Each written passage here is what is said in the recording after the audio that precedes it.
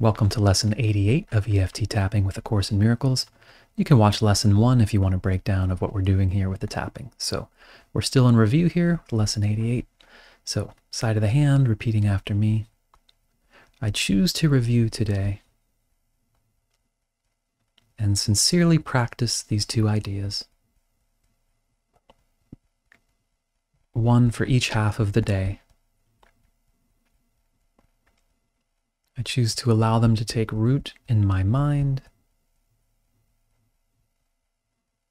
and allow them to influence my thought system. I choose to honor and accept myself right where I'm at with this. Okay, through the points, tapping as we just read these reviews as we do. So, 75. The light has come. In choosing salvation rather than attack, I merely choose to recognize what is already there. Salvation is a decision made already. Attack and grievances are not there to choose. That is why I always choose between truth and illusion, between what is there and what is not. The light has come.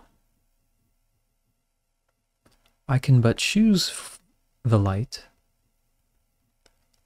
for it has no alternative.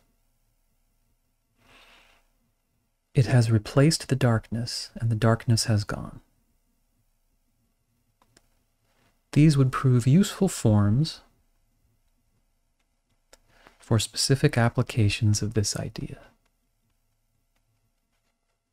This cannot show me darkness, for the light has come.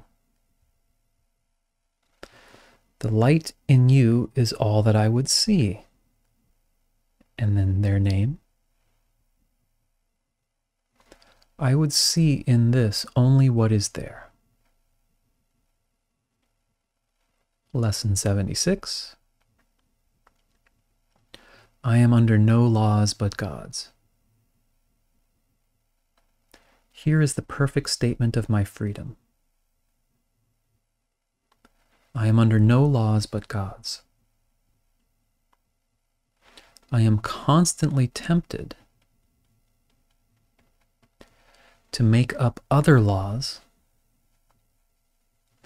and give them power over me. I suffer only because of my belief in them. They have no real effect on me at all. I am perfectly free of the effects of all laws save God's. And His are the laws of freedom. For specific forms in applying this idea, these would be useful. My perception of this shows me I believe in laws that do not exist. I see only the laws of God at work in this. Let me allow God's laws to work in this and not my own. Okay, take a breath. Yeah, set the intention again. Let me just repeat the two ideas. The light has come. I am under no laws but God's. And I hope it helps you review. I look forward to seeing you on Lesson 89. Take care.